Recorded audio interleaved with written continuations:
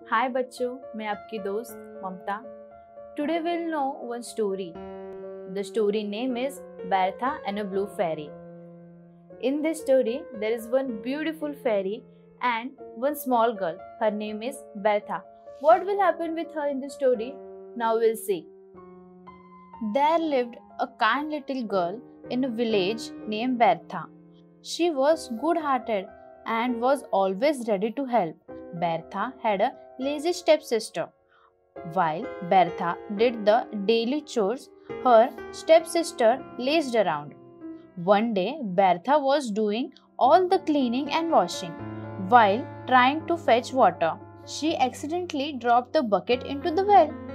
Bertha looked around to seek help when suddenly a beautiful fairy in a blue dress appeared. The fairy spoke. Don't worry, dear Bertha. I am the blue fairy. If you collect the red apples from your garden for me, I shall get your bucket from the well in return.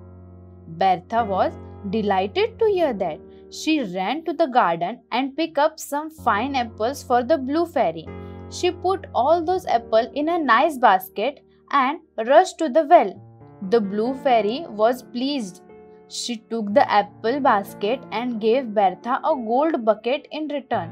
The little girl accepted it happily. Bertha's stepsister silently watched all this. She too wanted a gold bucket.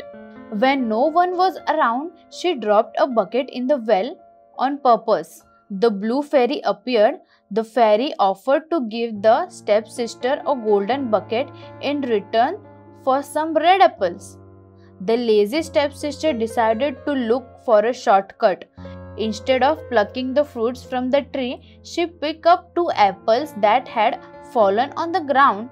As promised, the blue fairy took the 2 apples and gave her a gold bucket. The stepsister grabbed it greedily, else the bucket stuck to her hands and never came off. The stepsister was punished for her laziness.